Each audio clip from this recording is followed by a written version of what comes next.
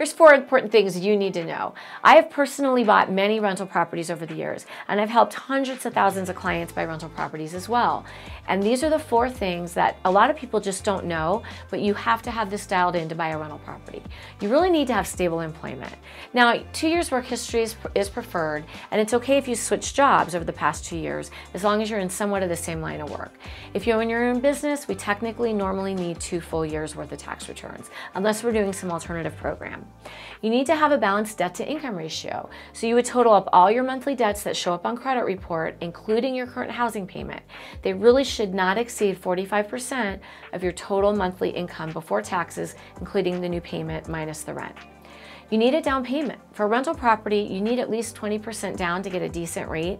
15% down is doable, but it makes the rate really astronomical.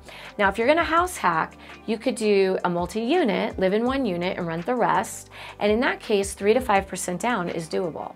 And number 4, you need to find the right property that can be rented out quickly and will generate enough rent to cover your payment.